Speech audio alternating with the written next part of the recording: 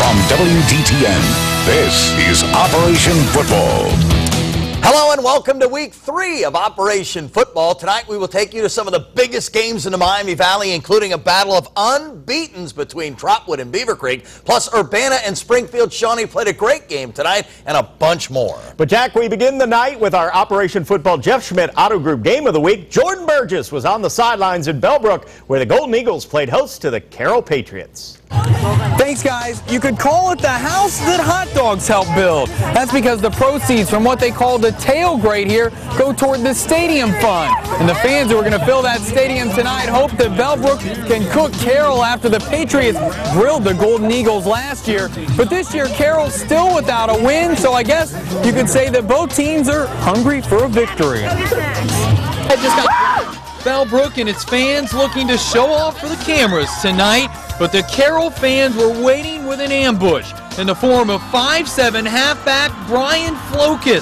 Flokus takes the handoff up the middle, and they're not gonna catch him. Flokus goes 66 yards for the score, and the guy just ran all that way, so what's 3 more yards? He runs into 2-point conversion, 8-0 Carroll.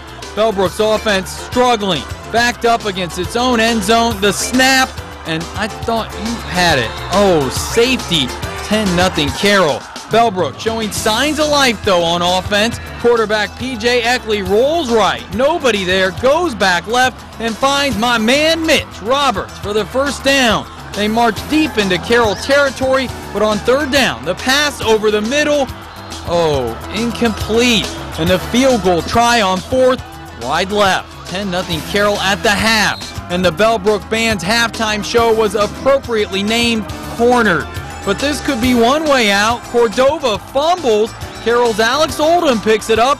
The crowd going bananas, but the Golden Eagles couldn't do anything on offense. And then it was the Brian Flokus show. Watch this. Oh, so smooth on the spin move before finally being brought down. And later, the finishing touches. Forrest Cordova dives through the trees, and you think he's fired up.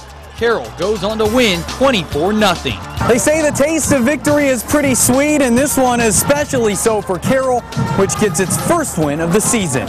For Operation Football's Game of the Week, I'm Jordan Burgess.